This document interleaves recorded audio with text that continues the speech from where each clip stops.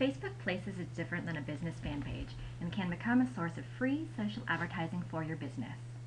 When Facebook users check into your Facebook Place page, they will automatically be broadcasting their check-in to their Facebook friends.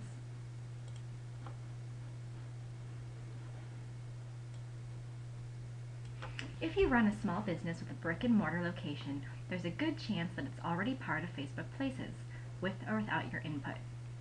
In this quick yet essential 101 tutorial on how to claim your Facebook Place page, you can follow these simple steps to claim your Place page in minutes. Number 1. Add your business to Facebook Places.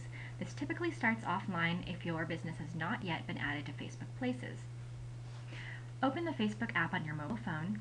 Depending on which device you have, you'll either hit Places or Check-in on the home screen of the app.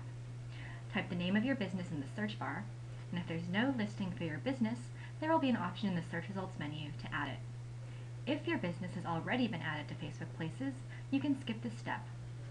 Number 2, search for your business on Facebook, first by opening the Facebook website on your desktop.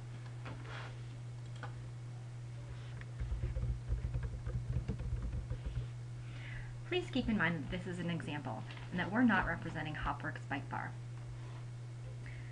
Click on the Places result.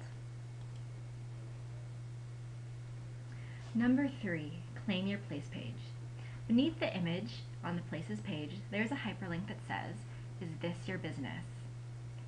If it is, you can click it and start the verification process. Proceed with verification and enter in the official name of your business.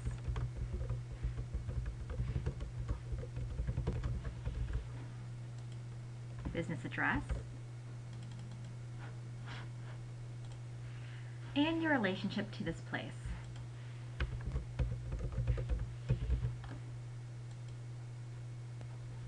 Number 4, verify your listing. Before Facebook will let you edit the page, they ask for either a business email address or a document that has your name and business on it.